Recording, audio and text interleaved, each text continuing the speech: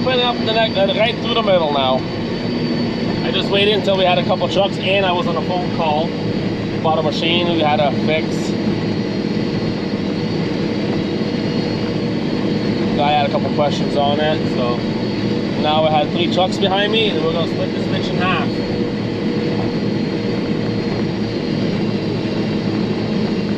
Oh, it's gorgeous corn. Gotta love it.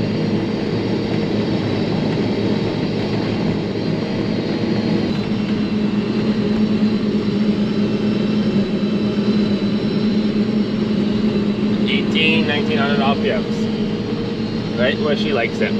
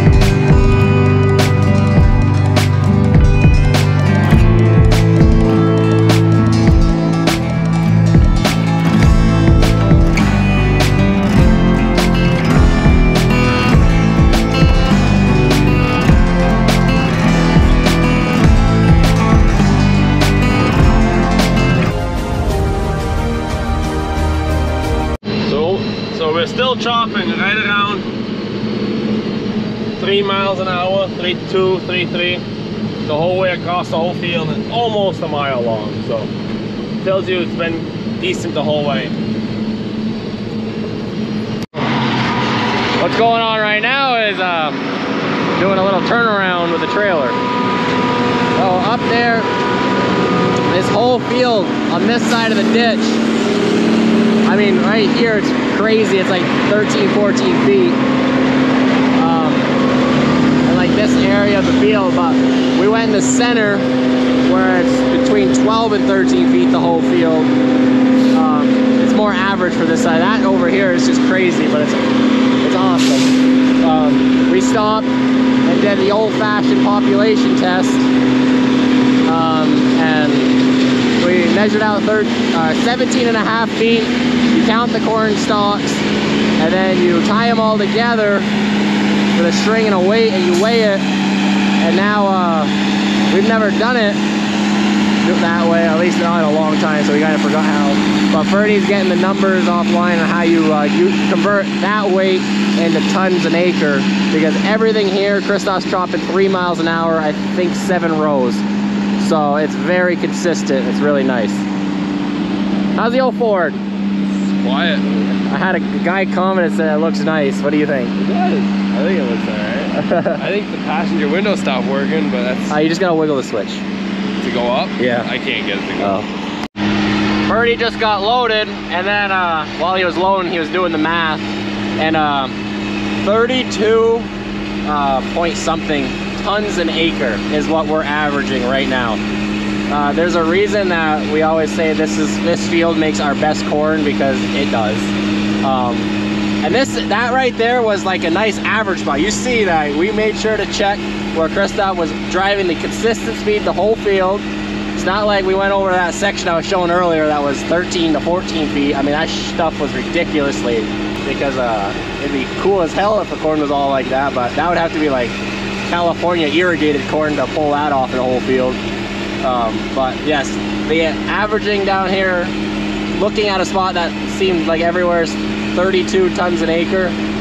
There are spots that are less, not gonna lie, but for this side of the ditch, that's pretty cool. That's the best way we could get the average with not having any of the way to just read it on the go with a chopper. So that's pretty impressive, I think, for some Vermont corn. This is Pioneer corn. Christoph, what day corn is this? Give me an hour, look it up. Okay, he's gonna look it up, but it is Pioneer. I want to say it's a 104. That might be true. 104-day Pioneer. But he's gonna make sure and look. This is our longest day corn that's down here, so you expect to have very good yielding. The Seedway, not as tall, but bigger ears. So actually we have a section over there that we're gonna do the same thing, and he's expecting the same, if not almost more tonnage, because he said it was chopping harder. But I don't know. We'll see when we get to that part too. Right now we're at the very back of the field, and it's still the same. Oh, he's skipping. That right there is lost production, man. Come on. As from where he did a loop to get out when he was opening. But we have had 30-ton corn down here before, but like Christoph was saying earlier, I guess it wasn't on the camera, but we have never had this much tonnage down here before. It just had so much rain that this field just kept on drinking, and it's river bottom, so on a dry year, it don't grow that amazing. I mean, it grows good, yes, but it dries out so quick because it's sandy ground. So this year, this ground just kept getting fed, and this corn took every bit of that, and it shows, because this is hands down the best corn we've ever had down here, from the Pioneer and the Seedway. There's no disputing it. That chopper is struggling, and that is the way we like it. Christoph can't see where he's going. He's having a good time. This is why our bunk is filling up quick this year in this second bunk. been so wild today, and we've just been recording all day that I just had to go switch batteries about, what time is it? 3 o'clock. That way, might as well keep recording.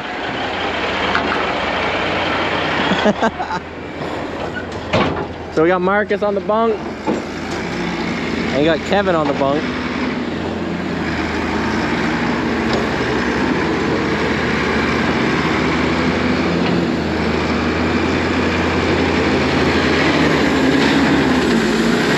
So we ended up weighing that tractor. I don't know if I talked about it yet.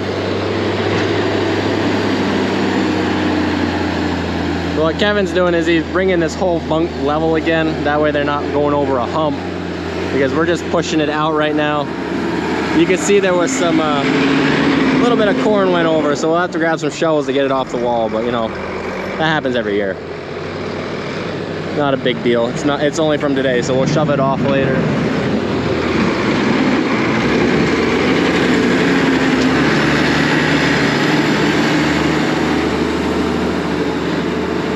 And over here you can see what Kevin's up to. He's pushing this down, that way it's just easier to do. Because then there's about a 2.5 foot hump right there, he's getting rid of it. And then once it's flat, he'll bring it up square. So yes, that tractor weighs 30,500. This one weighs 27,300 something, as it's sitting right now, as both of them are. So that's with the push plate and with the weight block. So I wasn't lying when I said this is a very light tractor, but it's nice on the manure tank for all the road travel because it's less weight on your tires, and I'm pulling less weight for on the road. Now it does suck when I come up to hills in the field because I could spin out sooner, but honestly, over the last 6 years of running it on the manure tank, that has only been an issue every now and then. So it isn't the end of the world. It does sway going down the road at a higher speed, but you'll have that with those thick sidewall tires.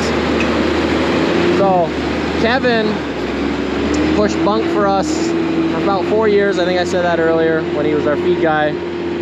And he asked if we needed any help, and when we're doing Enosburg, it's a long haul, so the more help, the easier. So we said, you can definitely come push if you want to. So he was more than happy to get back in the seat after so long. He definitely missed that tractor, he was saying. You can see Kevin smoothing that back out. And then once that's pushed out, then every load will be smooth again, but kind of getting it leveled out can be a struggle. But it was only Kevin alone on the bunk for a little while. Stanley had to go do chores and Marcus wasn't here yet. So it kind of builds up quick. And he was saying earlier he feels rusty, but he's getting back into it. It's been a while. But I gotta get going, the next load's coming. But I had to get some camera footage of Kevin on the bunk. He does watch the videos every now and then, so I wanted to make sure if he does watch this one, at least he knows I did record him. Hey, now it's going nicer for me. He's not trying to push 3 feet at once. That's a nice push.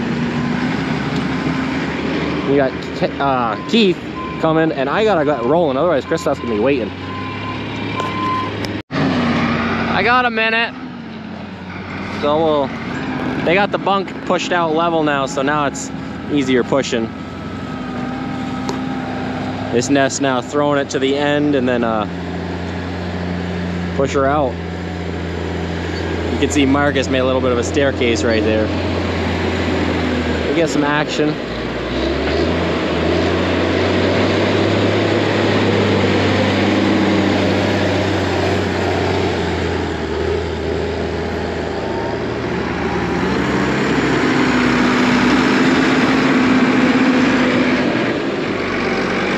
My bucket's holding up good.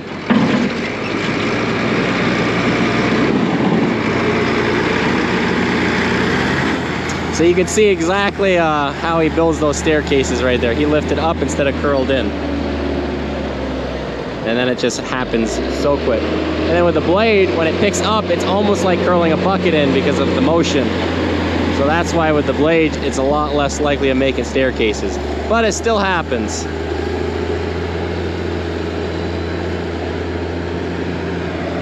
But I gotta go again. You're wondering how dry it is. Yeah, I got stuck in the back. Unfortunately, pushed out on the bottom there. A Keese in front of me. Yeah, we still got quite a bit of room, probably about a good 10 feet or so. So, I had to stop for a minute. I forgot to, I just turned the video on when I was at the farm. I had to stop there. I had to get good service because I forgot to get a cover picture for that video. So normally I have that all done, and then wherever I am, I just turn it on. So I don't need good service, but I have to get the cover picture loaded this time, so it took me a little longer than Keith passed me.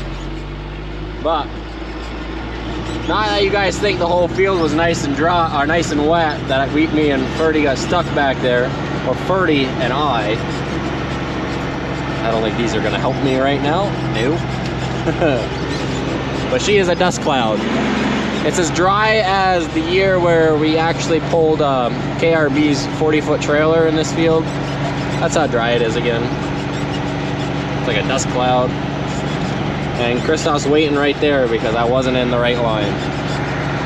And that's the section where y'all gotta do that testing on.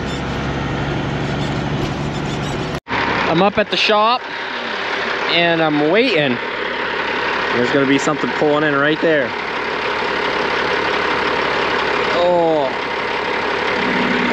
Oh, maybe you can hear it. That right there is Alex. She just went all the way down to Charlie Boys and went and got that truck herself. They called, they got it done. So they changed the check valve for the fuel system and they thought they fixed it. You gotta turn it around. She's back. She was not happy not being able to pull anything for corn. What ended up happening was it ended up being an injector, but when we did an injector cutout on it, we couldn't figure it out, and that was because it was only stuttering under load. So I think the way they said they had to do it was they had to put the computer on it. We just did it manually on the valves. They had to put the computer on it, and I think they had to do it under load, do an injector cutout to figure out which injector it was. So this only has park brakes when it has air. It's old school, so we gotta put air on it before she goes under it, otherwise it's gonna slip off. So, Alex is ready to rock and roll. She's got everything hooked on. First load of the season. For the last day or two of corn. Look at that, did Henry go all the way down there with you? Henry, did you go get your mommy's truck? You did? Was it fun? It was? Did we drive fast? Yeah. Yes, we did. Right? Speed limit. Yes, speed limit. Are we Okay. gonna get corn from Daddy? Okay. Henley, are you ready to go with Mommy? Yeah. I'm gonna get some corn. We're very happy that the Mommy's truck is back. Can you tell me if there's a car coming? No. Nothing? Henley, do you see Daddy?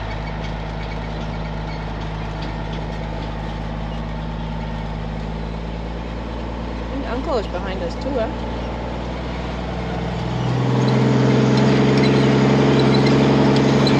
This is technically the first load of the year. This truck.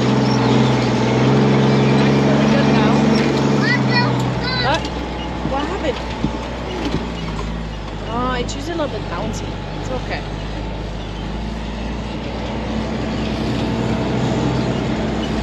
And we gotta enjoy the last couple days of nice weather. It's like 85 degrees outside. And Uncle's coming on this side. I can't miss it. I have to do at least a few loads before you guys are done. Right. Well, we got a little bit tomorrow too, Alex. Still remember how to drive truck? Yes, yes, yes.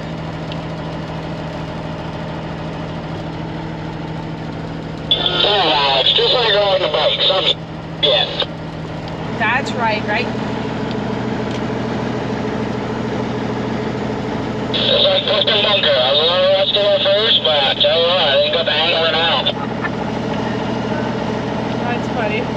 Yeah.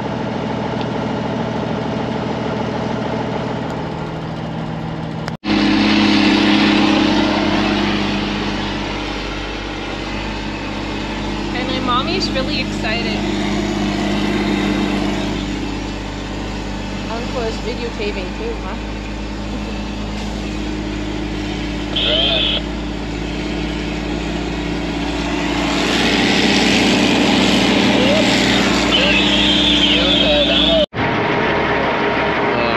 I'm up here in the bunk. Kevin's still pushing. Mark's still pushing. Bunk's all the way out, and now we just gotta kind of go up with it. Put a few more loads in tonight, and we should finish that up tomorrow. It's been going. I don't want to say too much. We'll save that for when we're done. How it's going.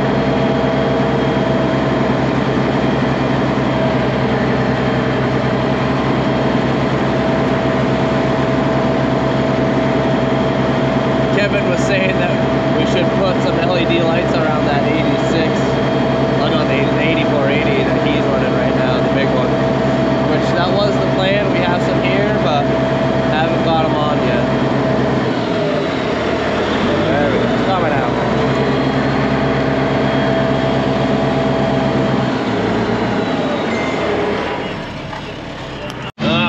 We are second here. We're heading down. We in the field here we left two strips, same length. Actually, it should be wide enough. I think he measured it, or if not, we can measure it tomorrow because we won't get it all. But we had some Pioneer and Seedway corn side by side, and we just wanted to do a little weight comparison, and we're gonna send a sample out. Just, you know, it's always good to compare corns and stuff, and so that's Andreas and I are gonna finish the video. Well, no, we're gonna finish the night out with that. So I'm not sure which one I have here. There we go. Yeah, I got the first section of this test. Not sure exactly which one it is. I want to say though, I'm guessing it's the Pioneer corn right here, but